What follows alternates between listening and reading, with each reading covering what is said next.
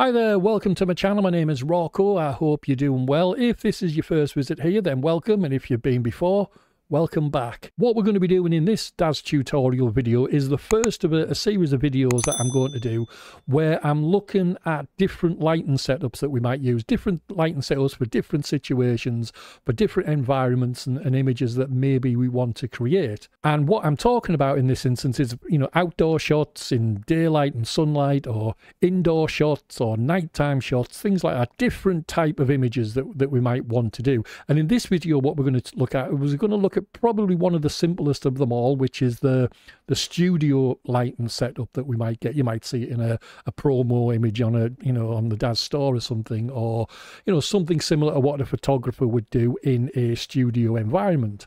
Now over here we've got our model all dressed up in some sexy lingerie.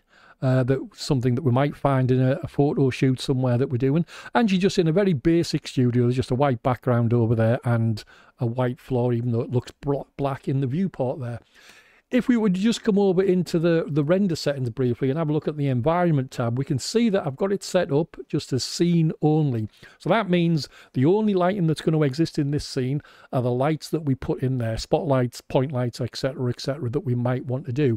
There's no ambient lighting, no background lighting. So if I just come across to NVIDIA iRay, everything is black because there's no lighting in the scene at the moment.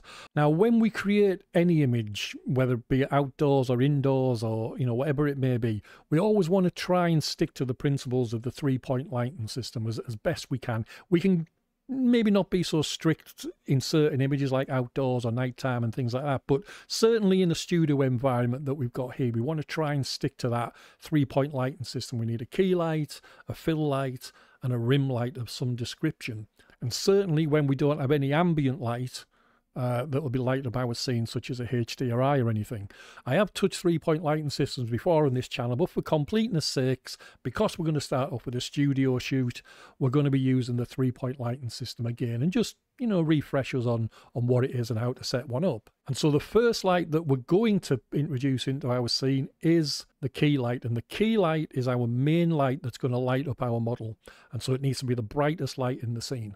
And so what I'm going to do, I'm going to come across to perspective view for a moment with our camera, and I'm going to position roughly where I want our key light to be. Now, we want to be lighting up this side of her face and her body, so we're going to want the key light somewhere in this position. And then I'm going to come up to the create menu, come down to new spotlight, and on the dialog window that opens up, I'm going to apply the active viewport transform, so it places the light that I'm putting in at the position of our perspective camera that we're looking through, and I'm going to click accept. And there we can see it's inserted the spotlight up in the scenery tab, and that's roughly where we're going to be shining it. So now if I come back to our camera and then switch to NVIDIA iRay so we can see the effects of that spotlight, we can see we've now got this dim light lighting up our models. Great, but not great enough. We want it to be a lot brighter than that. So again, we'll make sure we've got our spotlight selected, come down to lights, and then in the settings that we get, we want to increase the luminous flux lumen. I'm not going to be any scientific about it. I'm just going to add an extra 0 on there to see what we get. Brighter, but maybe not bright enough yet. So again, I'll just add another 0 on. Now we're probably too bright, but I'm okay with that for now, because what we need to do is we need to soften all this light down. It's a harsh light and there's harsh shadows, and so we need to get rid of that. And we do that by coming into the light geometry, turn it over to a rectangle, for instance. You could go with any shape.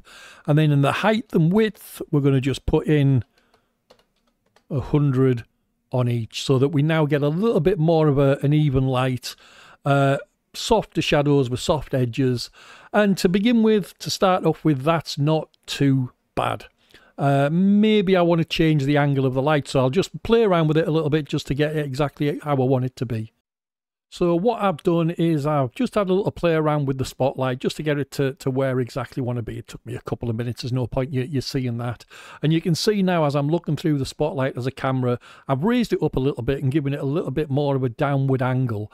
And the reason for that, if I come back to my camera and back to NVIDIA iRay,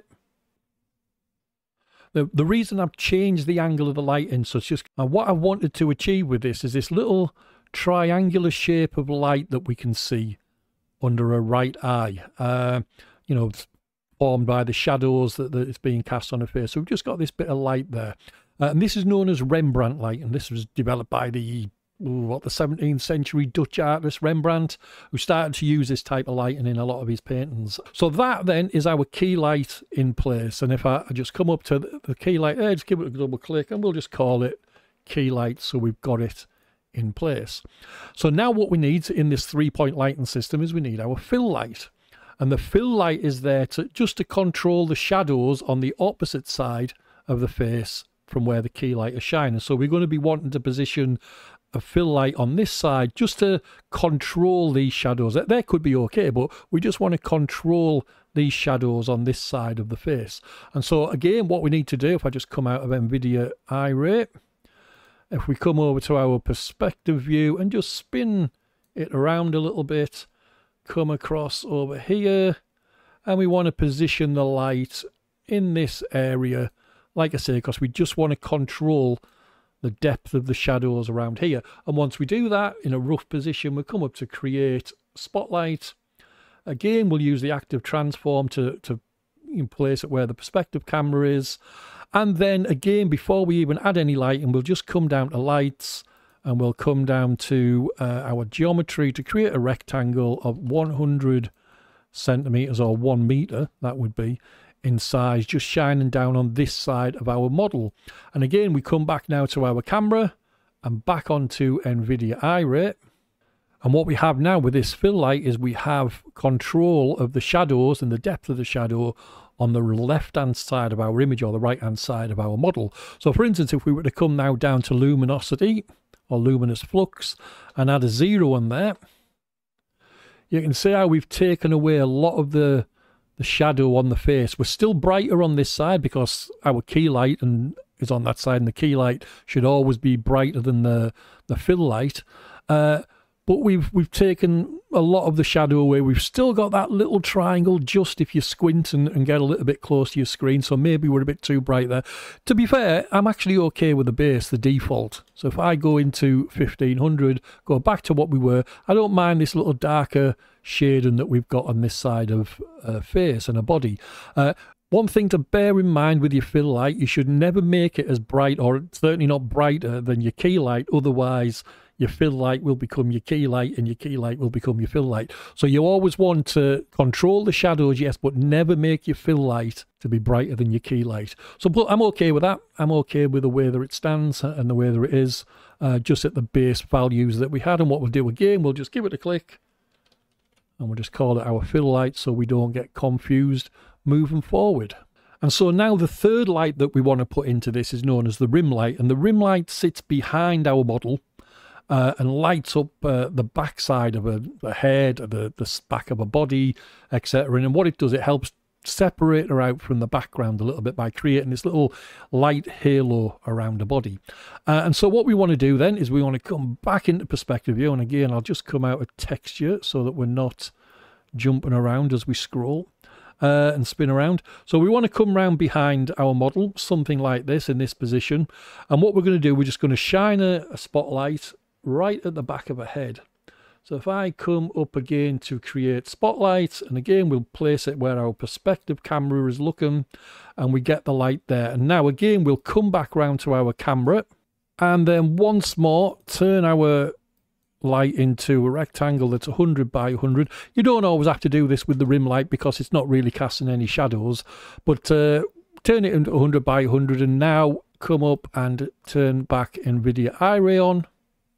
Now in this situation, as you can see, we can see the actual rectangular light back there. So we can do what photographers can't do, and we can come down to render emitter and turn that off, so that we've now got the light shining on the back of her head. Now it's not doing anything because we have to up the luminosity. So we'll just add a 0, and again, nothing scientific about this. Add a 0 onto it. You can just see it highlighting the back of her hair there. Give it another 0, see what that does. And we can see now that her hair is got a lovely little highlight on it as the light is shining through it. And we've also got this nice little highlight on her shoulder there. Again, just making her stand out a little bit from the background behind her. Now that could be it. We could leave it at that. We've lit our model up with the 3-point lighting system. We've got our key light, our fill light, and if we rename this spotlight to rim, we've now got a rim light in there. All the elements of a 3-point lighting system that you would use in a photo type of studio. What I'm going to do, I'm just going to light up the background as well over here. And I've done that just by dropping a point light in just way over here somewhere outside the viewport, just to brighten up the entire environment. And there we have it. We've got a little photo studio set up using the 3-point lighting system, and there is our finished render. I hope you've got something out of this video. In the future videos, like I say, we'll be looking at outdoor lighting, indoor lighting, nighttime lighting, all various different things, and going through what we need to be doing to get our images in the way that we want them to be. So if you've got something out of this video, then hit the like button down below. Really appreciate it, as it tells YouTube that I'm a better YouTuber than what I actually am. Also as well, if you're not already, please consider subscribing and hitting the little notification bell down below. And if you've got any questions or any comments whatsoever about this video or anything with Daz, just drop them down below in the comments and I'll get back to you as soon as I possibly can. So there we have it. Thanks for watching. Bye bye now.